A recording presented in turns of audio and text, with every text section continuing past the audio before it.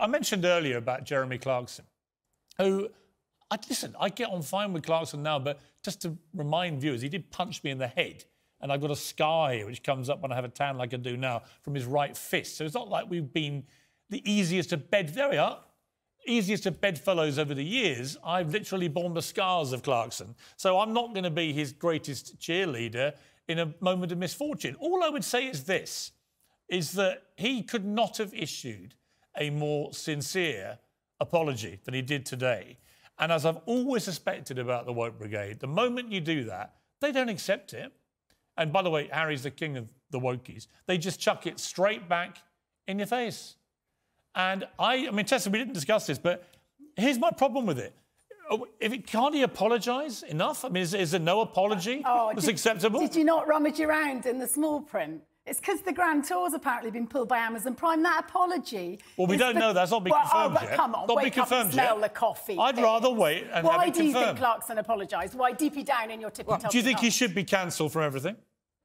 To be honest, I think we've had quite a lot of Clarkson over the years, and time to bring on a fresh lot. Yeah, I would have no problem. But do you think he should be cancelled for that reason? He's not been cancelled. He's still platformed every week. Yeah, you were just boasting about him being cancelled. But do you think he should be cancelled? I think maybe if the Amazon Prime think it's time for them to shuffle off, then perhaps it's... Well, we don't... Like I say, they haven't confirmed that. I mean, you wouldn't answer the question. Do you think he should? Well, that's a good question. I think there should be a punishment for that level of vitriol. I would like to see... And don't shoot me there. I would like to see some modification to include misogyny in those hate laws. Really? We're talking on a day. Okay. Yeah, no, we are. We're talking on a day when the term institutional misogyny has been tagged around in the police. So what about all the hideously misogynistic things that Harry says in his book? Oh, not back to that. Not back to the prep school teacher whom he made laugh. Yeah. When he was 11 years old. No, the one... Would you have preferred that Harry whitewashed his Tessa, you've got to let me childhood? finish. I'm talking about the matron that he called ugly and greasy and didn't make the boys horny. I'm talking about the newspaper executive who he's absolutely viciously misogynist about. I'm talking about Camilla, who he calls a dangerous villain. Blah, blah, blah, blah, blah, blah. The book is laced with misogyny. So I agree with you. Can't be one rule for one, misogyny should be taken more seriously. What about he starts with himself? First of all, would you have preferred that he pretended he was a saint at prep school and never did that cruel wasn't my question. Lord of the Flies style behaviour that children do? Would you have preferred... No, what Tessa, about the matron? Tessa, my question to you was very simple. Why should he be allowed to be a misogynist? But anyone who dares to be a misogynist about his wife, he wants to get cancelled. I just don't think you can compare the idea of someone being cellular, liked on a cellular level, paraded down the street naked, having human excrement thrown at her, with describing a tabloid editor as something. I don't know what he said about a female editor was actually pretty well up there. Was it sexist? It was just unpleasant. Actually, it was misogynist, sexist and revolting, But anyway, let's move on. I want to talk to Stephen Bates, former Guardian Royal Correspondent. Stephen, I didn't even know the Guardian had a Royal Correspondent, so that was a bit of a shock to me. So congratulations on that title. But thank you for joining me. Look, I wanted to get you on, not because I expect you to launch a spirited, full-frontal defence of tabloid newspapers, but I do think you raised very interesting points in your column about all this, which is that Harry's real point of visceral hatred is that the British tabloids in particular were directly to blame for Princess Diana, his mother's death. And you wrote a column really saying that isn't borne by facts. No, that's right. I mean, I watched the ITV interview the other Sunday, like millions of other people did. And as you see, we had this riff about the tabloids and the paparazzi causing his mother's death. That wasn't actually what I discovered and found. I was the Guardian's man in Brussels at the time, and I was sent down first thing that morning to help the coverage, of course. And I got on into a cab at the Gare du Nord to go to the Guardian office. And the cabbie, this is 5 or 6 hours after the accident, said that driver must have been mad to drive into that tunnel at that speed. He said there's a very bad camber and there's a twist in the tunnel, and anyone who drives in at that sort of speed, you have to stick to 30 kilometres an hour, he said.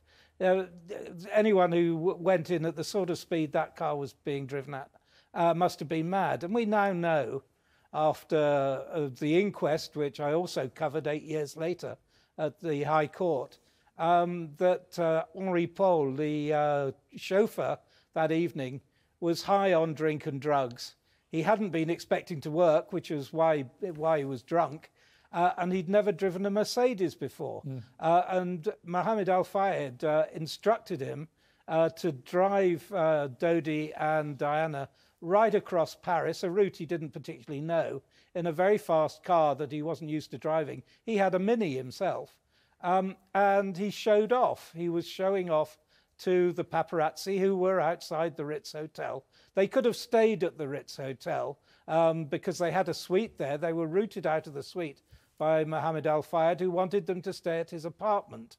And that was the terrible thing that happened. And the other crucial thing, I think... versus... And the other point I was going to make, which I think is really important to this, is that Harry talks sort of vaguely about there were flashing lights as his mother and the car she was in crashed. In fact, the paparazzi were not within 1 kilometre of the car when it crashed. That came out in the inquest. So there were none of them anywhere near the tunnel or the car. Yeah. What is completely true is that once they caught up with the car and they realised it had crashed, then some of these ghouls did actually try and take pictures of Diana lying in the back of the car. Right. And that is completely unforgivable. But it's not true that they were right with the car as it went into the tunnel, blinding the driver potentially with their flash bulbs. That's absolutely right. They were on Vespers. Vespers don't outrun Mercedes being driven at speed. They were behind. They were admittedly chasing the Mercedes, probably trying to catch up with it at lights or something like that. But they weren't in front of it. And so therefore, they didn't cause the accident. They indeed did behave like ghouls afterwards. These were continental paparazzi, it has to be said. They weren't British journalists. They weren't British photographers. They were Italians and French. Right. Maybe they wanted to sell photographs to the British tabloids, but I doubt very much whether the British tabloids, which by then had learnt their lesson, well, I can tell you. Well, I can tell you for a fact that I was in the Daily Mirror newsroom in the early hours of that morning, about 5 a.m., when we were offered pictures of Diana lying in the back of the car. Didn't know if she was dead or alive at that stage. It turned out she actually died, I think, on the way to hospital when she got to hospital. But these pictures were offered to us, and I not only refused to even countenance using them, I rang the head of the agency who'd sent them in, advised him very strongly to withdraw them from everywhere he'd sent them and to leave the country and keep his head down because it might cost him his entire business. So this idea that we were sitting there and salivating over pictures of Diana in the back of the car is completely untrue. There are many things you can blame the tabloids for about their royal coverage of Diana and Charles and the breakup of all that marriage, but that is not one of them. It seems to have embittered Harry very deeply. You can understand that, but as I think you were saying earlier, it's probably time, unfortunately, that he should get over it. Yeah. Well, you know, I would never tell anyone to get over the death of a parent and that thing, but I certainly think that him continuing to apportion direct blame on a particular section of the British media for the crash that killed his mother is just, unfortunately, it's not borne out by the facts. Jennie Bond, you were covering... Stephen, thank you very much indeed for joining me. Jennie, you listening to all that? You were obviously covering all this. I mean, to me, it's a very important point. You can have a view, as Harry and William both do, that the paparazzi are the enemy for them because they follow them all around at all times. And obviously Diana got more attention than I think anybody else did. And the rules did all change after she died, actually. But that doesn't mean that the press, the British press, were to blame for her death. That's just not true. No, it's not true, and I've never bought into the conspiracy theory whatsoever, but Harry seems to want to revive that. He was traumatised by what happened, however it happened, and he has not been able to get over it. And for that, that's why I say we have to have some sympathy with him. But, you know, in the book, he suggested that he would like, and William would like, to have the inquest reopened, or the inquiry reopened, though he doesn't know what you gain from it. Obviously, that's not going to happen. But I don't know how he will ever be reconciled with what happened to his mother. Never mind be reconciled. No, well, you have to... Look, Jennie, thank you very much for joining me. I mean, look, the bottom line, Anne, you've got to stick to facts. The inquest was unbelievably thorough. And she wasn't wearing a seatbelt. And she wasn't wearing a seatbelt. The car was speeding. The driver was drunk and had drugs in his body.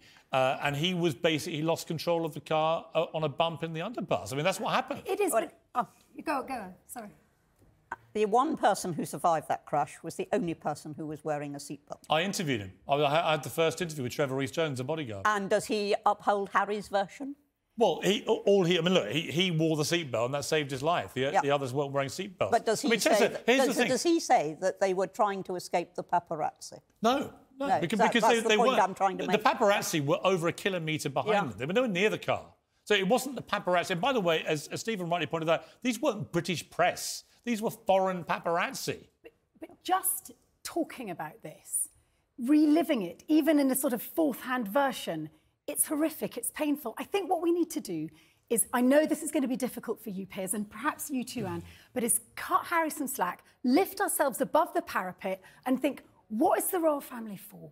It is our first family. It is a great British brand. Do we want it to look magnanimous? Do we want it to represent redemption and forgiveness? If we do, what about him? He's not forgiving. He's not being magnanimous. He's doing none of that. He's doing none of that. And I can tell you the best way to do that is not to invite those two anywhere near the coronation. But thank you, Tessa. Thank you, Anne. Appreciate you coming in. Still to come, the Brit Awards goes gender neutral to be more inclusive, and with obvious predictability, all 5 nominees for Best Artist identify as men.